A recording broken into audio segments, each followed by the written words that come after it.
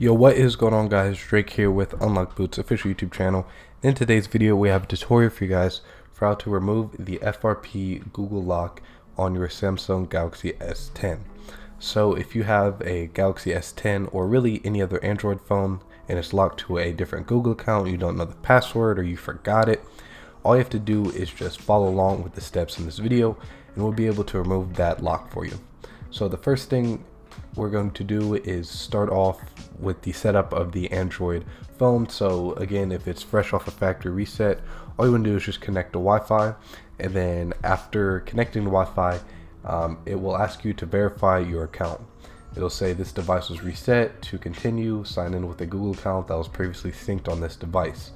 So if you do not know this password, then we will help you, and the first step will be to go to our website, store.unlockboot.com. Once you're there, go to the Unlock Now section and go down to FRP Unlock. From there, you're going to find the service in which we want. So obviously we want to pick the newer Samsung models. 2017/2018 also works for 2019 models. And once you have that selected, just type in the IMEI number, and to do that you can go to your dialer app, *0#6, and then go ahead, type that in, click Unlock Now, and then complete checkout.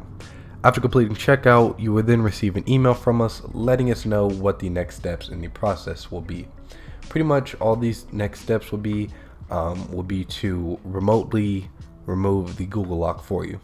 So there will be a link in the email that you get to our USB redirector tool, and pretty much this gives us access to your phone without having to be with you in person, and all you have to do from there is just connect your USB cable to your computer.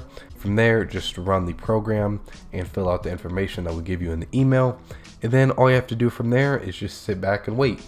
This usually only takes 5 to 10 minutes, if that, and sometimes even shorter than that. So really all you have to do is just be patient, and it does not take very long at all.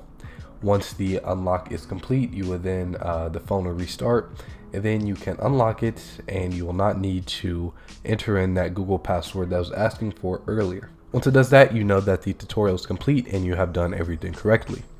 So again, guys, quick tutorial on how to remove the Google lock on your Samsung Galaxy S10 phone. If this video did help you guys in any way, please leave me a thumbs up. We would greatly appreciate it.